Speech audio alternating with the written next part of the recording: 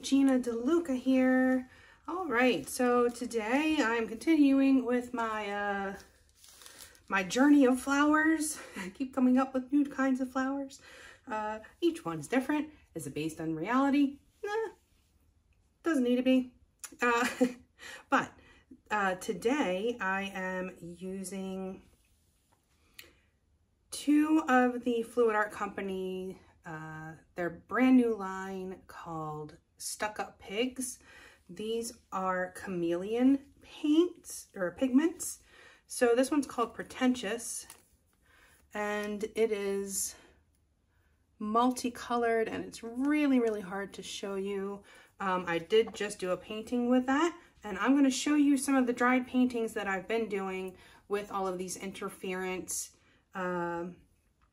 pigments and the chameleons. I've kind of been calling them ghost flowers because they just have this tendency to, you know, the interference looks really cool, but here they are. Okay, so this was the first one that I did, and this had some of the prism pour in it.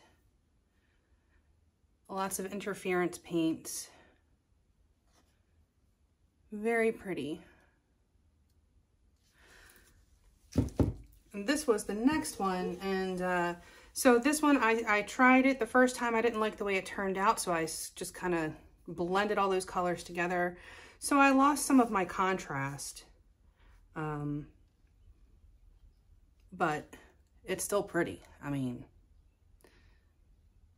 it's just this background color would have been not metallic, but because I blended them all together, they were. But as you can see, still really pretty. And then this one came out amazing. Someone placed a wager and decided to purchase it while it was wet, and boy did they wager wisely. So I don't know if I can get you to see it. The center part is the chameleon, and it's like purple and blue and green, depending on how you are viewing it. And once these are varnished, all of those interference paints, all of the metallics are going to just jump off that canvas. As you can see, there's that chameleon in the petals as well.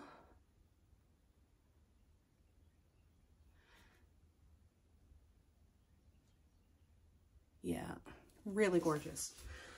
Yeah, so that's what we're doing today. So that was Pretentious, that was in the center of that last one. I'm going to be adding Boastful, which is more of a blue and green color. So hard to get it to show up on camera. In person, it's absolutely amazing. And when you first mix it in, the green in this, it's like, I don't know if you know those really bright green bugs. They're almost a fluorescent green, but they're metallic. They have like a metallic green. It looks like that. It's just so, so pretty. So that's what we're working with for that. These other colors, these are leftovers. Here's something that I want to note. Yes, pigments are expensive. We know that.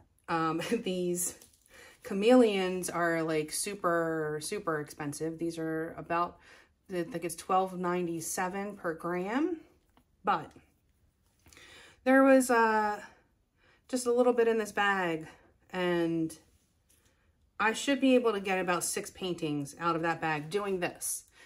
If you want to use it for pouring, knock yourself out, but it's gonna put a whopping, you know, on your purse string. So there are ways to use it that are more cost effective like this.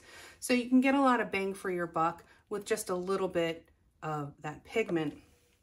And so, you know, when I've mixed up these pigments for my pores.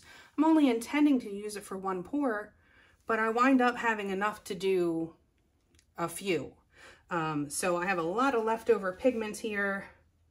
I'm going to try to remember what everything is. This is a mixture of Liquitex Basics, Mars Black, and Phthalo Blue. There was a touch of phthalo green and a touch of titanium white. So this is 2 leftover base coats, basically, that I've mixed together that kind of make, it's kind of like in between Payne's Gray. Yeah, it's kind of a Payne's Gray with a bit more blue to it. My edge is just covered in Payne's Gray because these were already mixed with pouring medium. I wanted better coverage on the side, so I just picked something that was close. This is this little piggy, Blue Eyes and Whitehaven mixed together. Just a very pale, icy blue. This is ColourArte Bling It in Interference Green.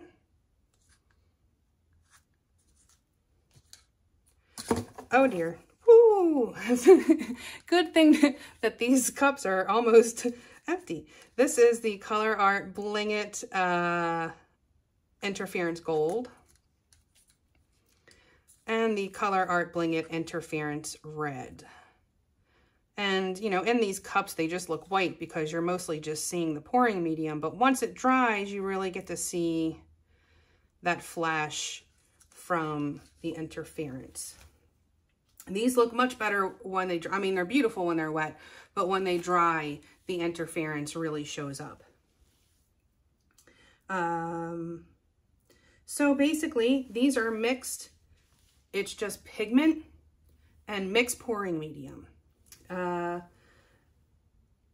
put a bit of mixed pouring medium in my cup.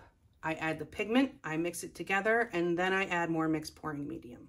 That's all I'm doing there. Make sure you wear a mask when you're mixing pigments. Very important. Yeah, so the consistency that I have is the consistency of mix. I'm not adding anything to it. It's just whatever that consistency is, that's what we're rolling with. And so I just made sure that my base coat is the same as the other pigments. So I added a tiny bit of water to that just to make sure they were all the same, because that was mixed with regular paint and not a powdered pigment.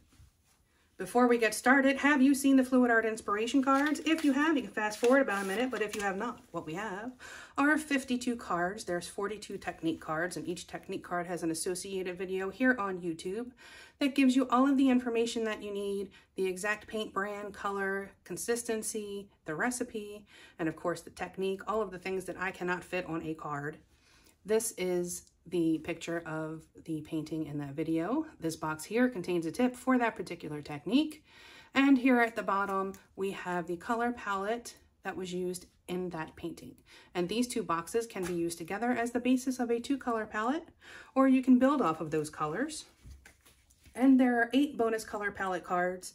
Each one has 5 color palettes. You can use all of the colors or just some of the colors. Mix and match the bonus color palette cards with the technique cards, and you have more combinations than you could ever paint in a lifetime. These are available at my website, GinaDeLuca.net, and also on Amazon.com. All right, the first thing I'm going to do is lay down my base coat. I do want to lay down a nice thick base coat because I'm going to be blowing this around, and I want to make sure that my canvas has nice coverage. I don't want to blow down to the canvas.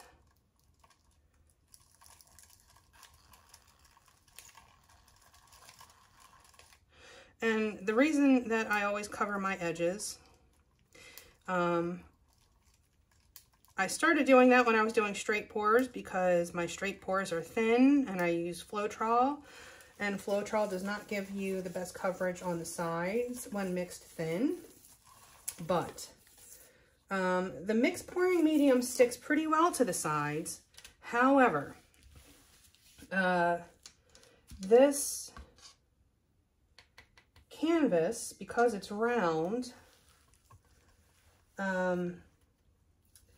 the canvas is puckered on the sides, and it is very easy to miss spots. Even if you're covering like this, those little puckers will get slightly less, just a little bit less coverage, and so it'll look a bit more sheer. And this way, you have that double protection, and your sides are nice and covered. You don't have to worry about that later. That is not a thing you want to worry about afterwards, is having to come back in and touch up the sides, especially if you're mixing custom colors like this is. Trying to get this exact blend, again, when I'm using 4 colors in it, would be tricky. I do want to note that there were 2 people who bid on paintings in the auction that I haven't heard from. So if you have not heard from me, check the email address that you sent your information to, Gina DeLucaArt@gmail.com, so I can get your paintings to you. Everyone else, your paintings will be shipping out on Monday. So thank you. Okay. So first I want to get that kind of background that I get. So I'm going to start with the Chameleon called Boastful. So starting with that greenish Chameleon.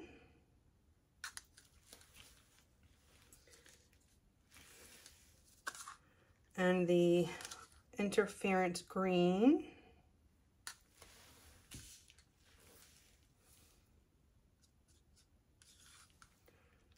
More Chameleon.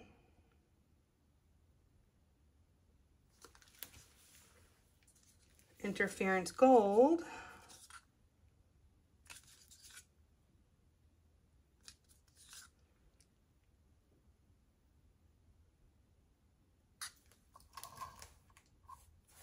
My work surface isn't level, so I have to move this canvas frequently. A bit of my base color.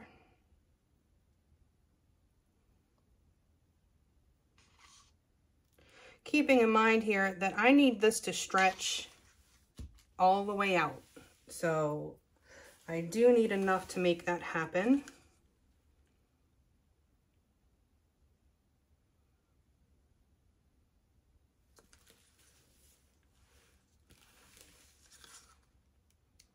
Repeating the process of Boastful, interference green, Boastful, and interference gold.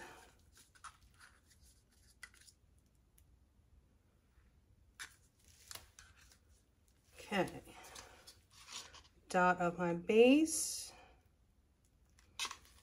and then I'm going to pour a bit of this base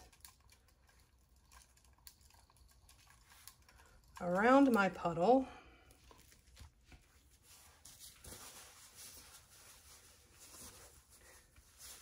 I want this to spread out very easily. Come here. Come here. Okay. So typically I blow this over top and then I blow out, and I'm trying to decide if I want to do that because I kind of want as much of that chameleon color to be showing as possible. So I think I'm just going to blow it out. I kind of want some strong striations. in there.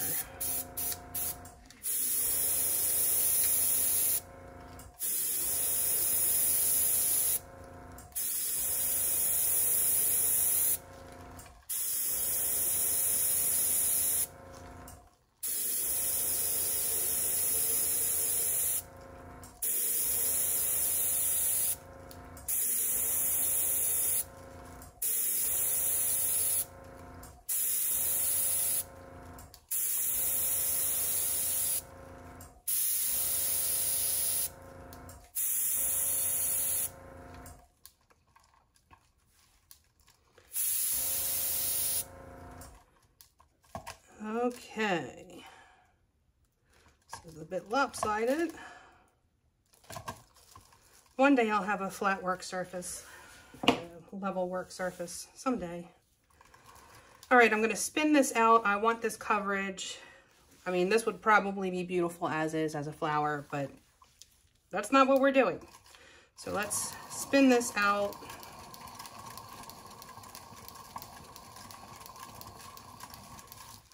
Okay, so this side is spinning off fairly quickly.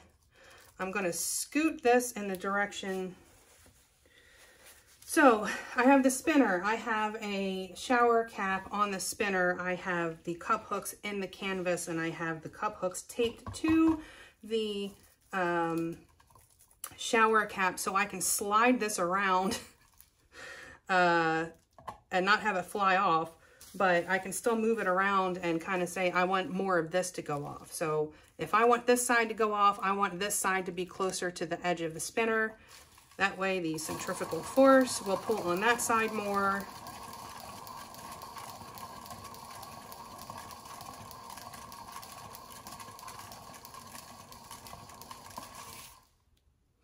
All right, a little bit more. Oh, not that much. Don't want it flinging everywhere. Slow it down, cowpoke. Okay, perfect. Now,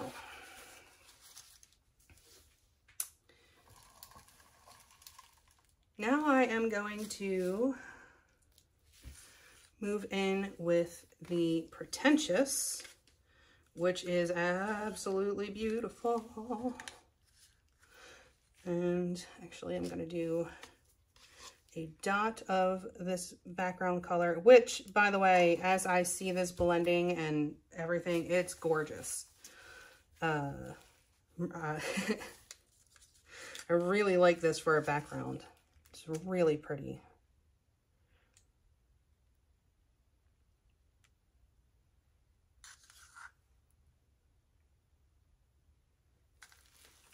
Okay, so that's the Pretentious. And now I'm going to use the interference, the red interference.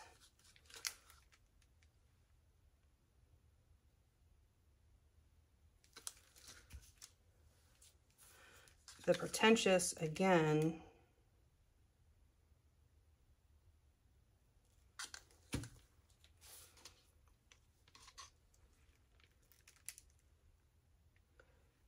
Touch of the background color. And a touch of Pretentious.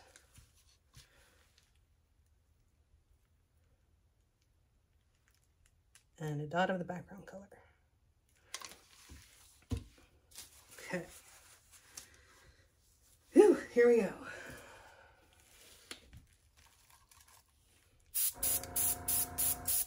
Just gonna spread that out a little bit.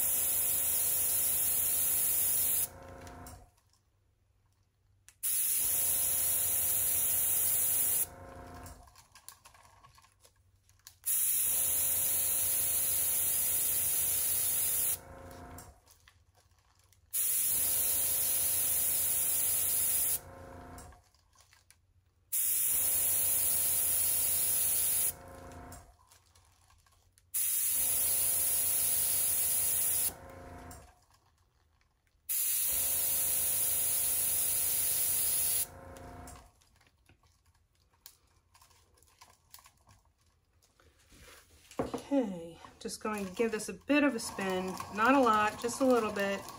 Oh, actually, let me center this where I need it.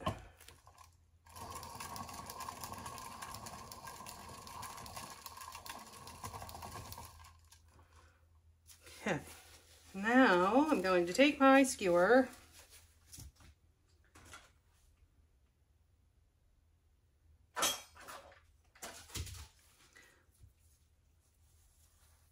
So the first thing I'm going to do is take my skewer and bring in these petals. Not all the way to the center. Not all the way.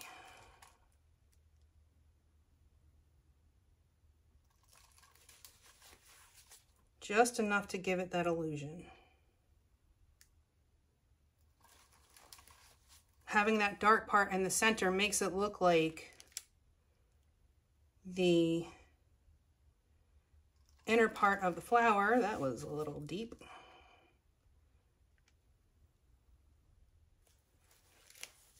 Let me see if I can fix that.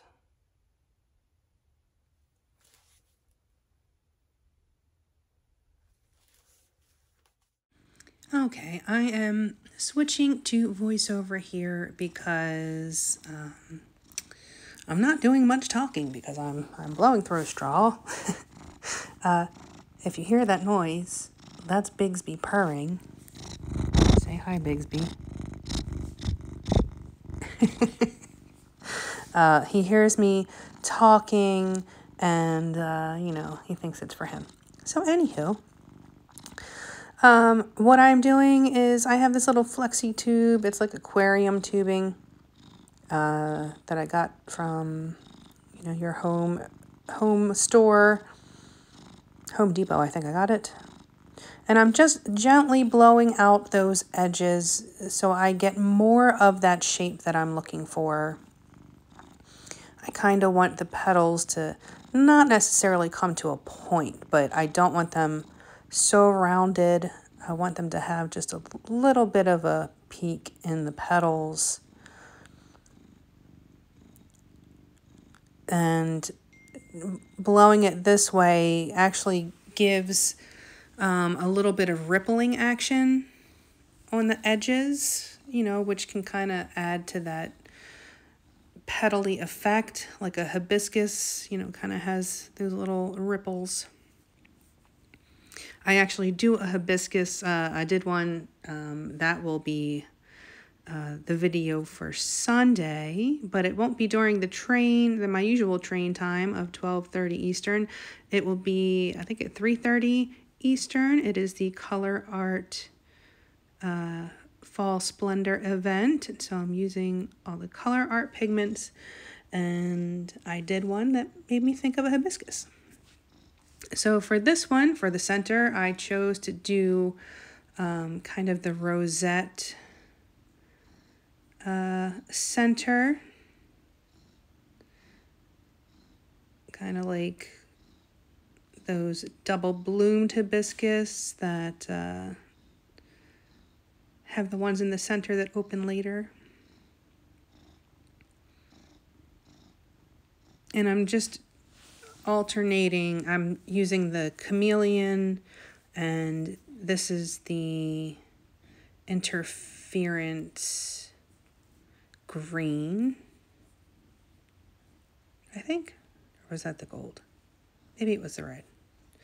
I've forgotten now. It's one of the Interference. We'll know when it dries. So I will show this dry on the next Wednesday. Should be the video where I'll be able to show it dry. Very tight schedule on Sunday, so wouldn't be able to add it to that. Sunday will be a 13-minute video. Y'all know that's hard for me. I had to do some serious editing and high-speed stuff. But it came out pretty cool. Pretty nifty hibiscus.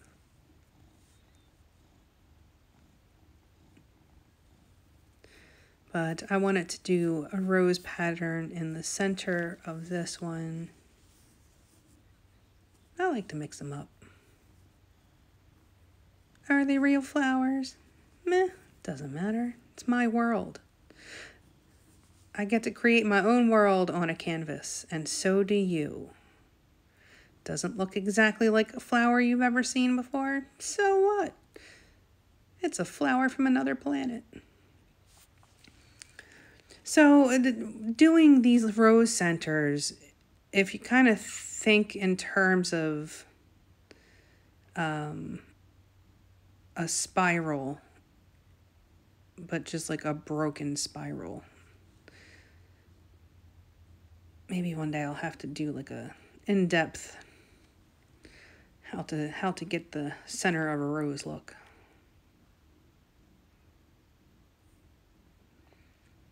So these would be like the outer petals kind of spinning off.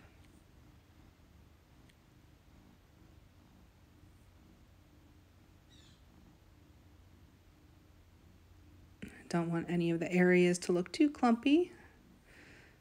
It's supposed to feel like we're looking down on top of a petal.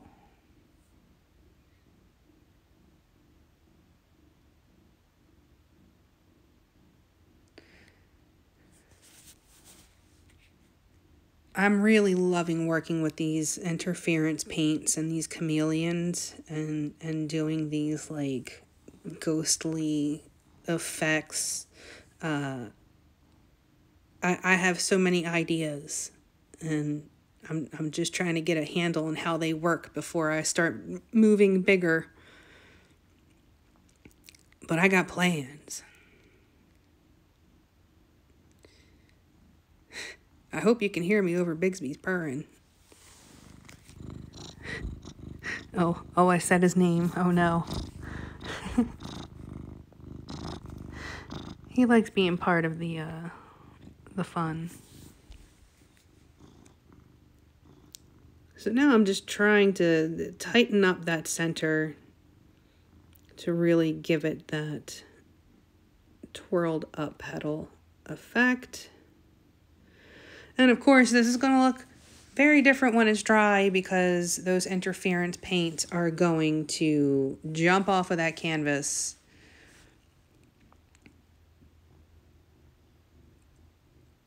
The darks will be darker, you know, that background color will deepen up, and those interference paints sitting on top of it will just glow.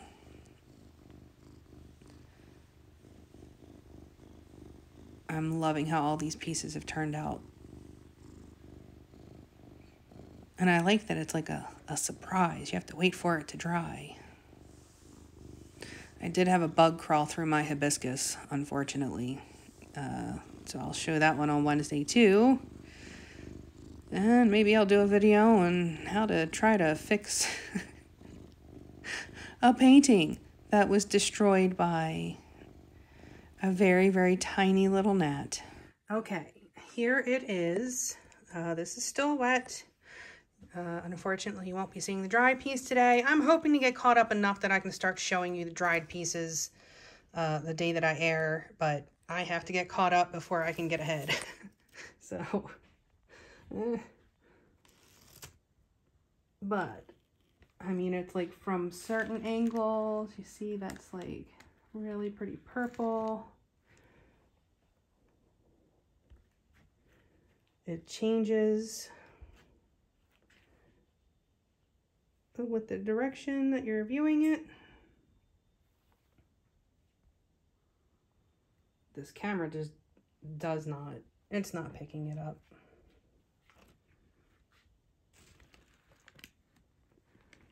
But really, I love these chameleon pigments. Oh my goodness.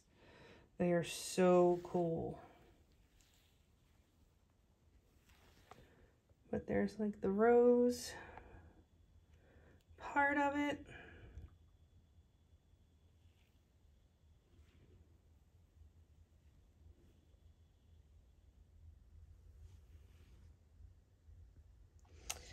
there it is. I hope you enjoyed. I hope you learned something. Please do like, share, and subscribe and all that good stuff. Do check out the description box below for links to my PayPal tip jar if you feel so inclined. Oh, I just caught a really pretty glimpse of like the gold interference in there.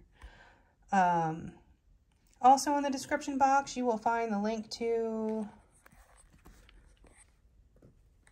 my website, GinaDeLuca.net, where you can find my art and music and fluid art inspiration cards for sale.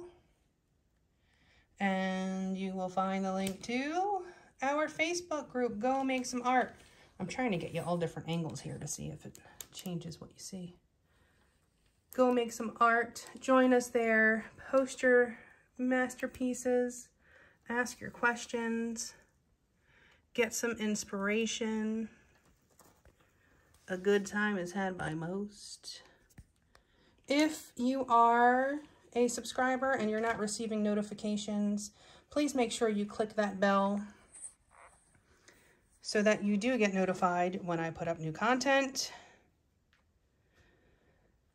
Is that it? I think that's it.